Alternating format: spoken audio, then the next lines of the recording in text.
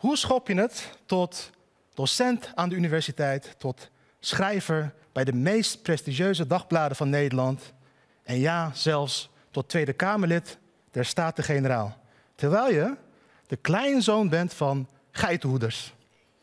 Als antwoord op die vraag gaf ik vroeger altijd: dat komt door mijn opvoeding, door de inspiratie en motivatie die ik van huis uit meekreeg. Als voorbeeld gaf ik altijd 1 moment in mijn leven dat ik nooit zal vergeten. 1993 alweer, groep 8 begon en mijn vader nam mij apart. En hij zei: Zihni, dit is het belangrijkste jaar van je leven. Want aan het eind van dit schooljaar wordt je schooladvies bepaald. Dus wat jij gaat doen is, jij gaat keihard je best doen, de beste van de klas worden en VWO-advies halen. Want, zei mijn vader, als je dat niet doet, dan ga ik je slaan. En die motivatie... Nee, grapje. Mijn vader dreigde nooit. Maar wat hij wel deed, was mij wijzen op de kansen die Nederland toen bood. Het Nederland van de verzorgingsstaat. Het Nederland dat mensen als mensen behandelde. Ook al was je arm, ook al had je geen privilege. Hoe anders is dat nu? Tegenwoordig is het juist de overheid die er proactief voor zorgt dat als je voor een dubbeltje bent geboren, je nooit als een kwartje zal kunnen eindigen. De doctrine van marktwerking, van concurrentie, van eigen broek ophouden, van zero tolerance, is als een postmoderne sharia op ons neergedaald. Dat woord sharia gebruik ik niet lichtzinnig, want het gaat om de papieren werkelijkheid. Net als in de Bijbel of in de Koran, het woord van God, in dit geval de God van de vrije markt. Dit radicale geloof in de God van de vrije markt was de consensus in Nederland. Niet alleen bij de VVD, maar ook bij de PvdA, ook bij D66, ook bij GroenLinks en ja, ook bij jullie, de Nederlandse bevolking. Neem bijvoorbeeld dat zogenaamd sociale leenstelsel in het onderwijs. In 2015 ingevoerd door GroenLinks, PvdA, D66 en VVD. Maar de allereerste aanstalten werden gemaakt in het jaar 2000 in een advies van de Onderwijsraad. Ik vind het heel interessant om terug te lezen wat de allereerste woorden waren in dat advies. Ik citeer even. Markt is in, markt is alom. Ik zal het nog een keer herhalen. Markt is in, markt is alom. Zonder lidwoord. Net alsof je in de Bijbel en de Koran ook leest over God en niet de God. Dat advies van de Onderwijsraad ging vervolgens over de vraag hoe wij de wil van de almachtige, alomtegenwoordige God van de vrije markt het beste konden invoeren in het onderwijs. En dat gebeurde ook in al die jaren daarop. Ontzettend vroom. Ik wil hier benadrukken dat het mij niet gaat om al die mensen die deze sharia hebben ingevoerd. Want dat gebeurde met de beste intenties. Wat me wel verbaast is hoe weinig protest er was. Hoe weinig kritiek er was.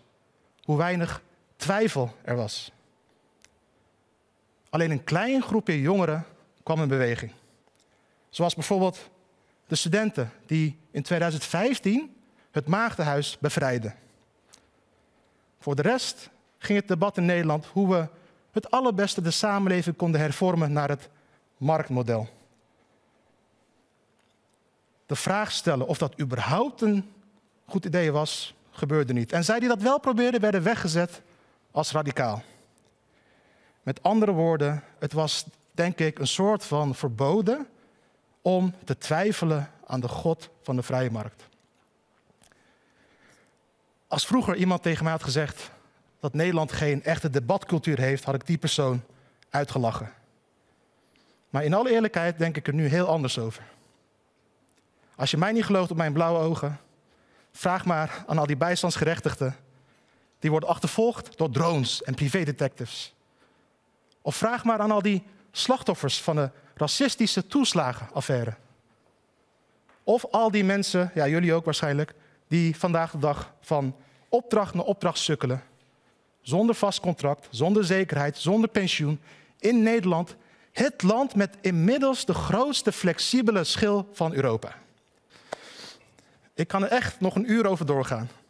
Over grote beleidsveranderingen in Nederland die tot stand kwamen zonder debat, zonder ruimte voor twijfel. Waren al die slechte dingen er niet geweest als we wel een debatcultuur hadden gehad?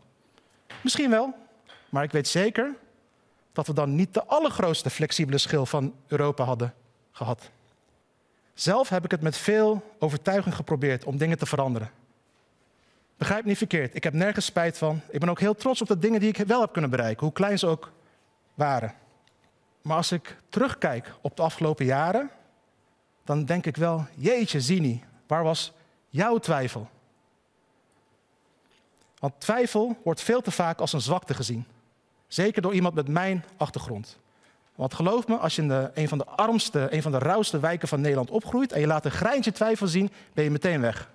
Los daarvan denk ik ook dat we in de huidige samenleving met z'n allen onzekerheid verpakt hebben als flexibiliteit, waardoor wij niet meer kunnen twijfelen aan het nut van die flexibiliteit. We alle ruimte voor twijfel hebben weggefilterd. En dat is niet goed. Laat me uitleggen waarom. Het was twijfel die de mensheid tot grote ontdekkingen bracht. Klopt het wel dat witte mensen genetisch superieur zijn? Twijfelden we. Wel eerlijk blijven, het waren vooral eerst zwarte tot slaafgemaakte mensen die onder het juk van martelingen en dwangarbeid begonnen te twijfelen aan de legitimatie achter hun ellende. Maar goed, zonder die twijfel was er nooit protest gekomen tegen de slavernij. Is het wel eerlijk dat alleen de elite naar de universiteit mag? Vanuit die twijfel kwam de allereerste maagdenhuisbevrijding in de jaren 60.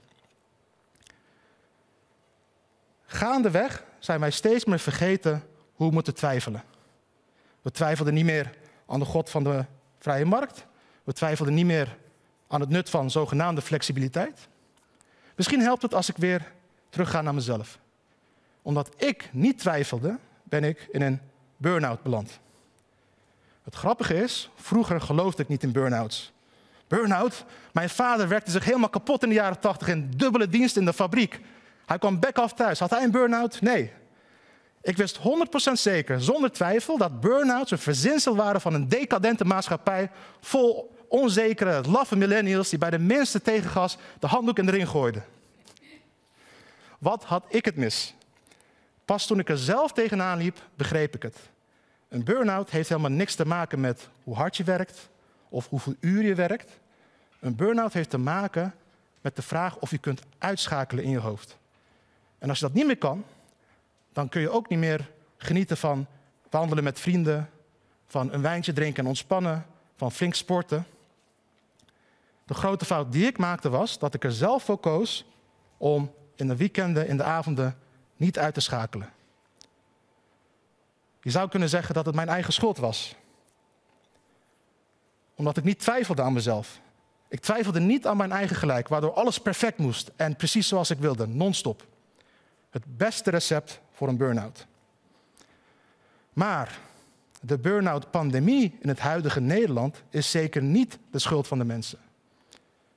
Ik zal het proberen uit te leggen, weer aan de hand van mijn vader. Inderdaad, hij werkte zich helemaal kapot in de fabriek in de jaren 80. Hoezo dat hij geen burn-out kreeg? Het antwoord is omdat mijn vader toen een vast contract had. Geen flexwerk, zekerheid. Waardoor hij de ruimte had om in zijn vrije tijd uit te kunnen schakelen en mens te kunnen zijn, te kunnen genieten van zijn gezin. Zekerheid, een vast contract, geeft ook ruimte voor twijfel. Twijfelen bijvoorbeeld aan of de beloning die je krijgt wel zo eerlijk is. Waardoor je ook moedig kunt zijn, in protest kunt gaan, bij een vakpunt kunt gaan, voor je rechten kunt opkomen.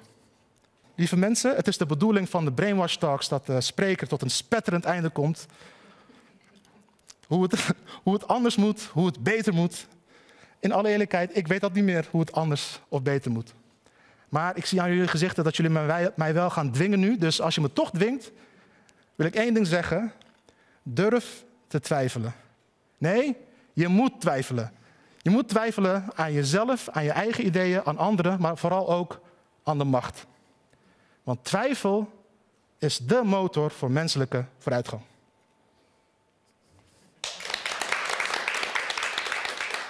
Nog Nog één ding. Je bent al veel te lang naar een scherm aan het staren. Klap je tv dicht. Bel nu een dierbare op. Ga wandelen en vergeet wat ik heb gezegd. Verdorie.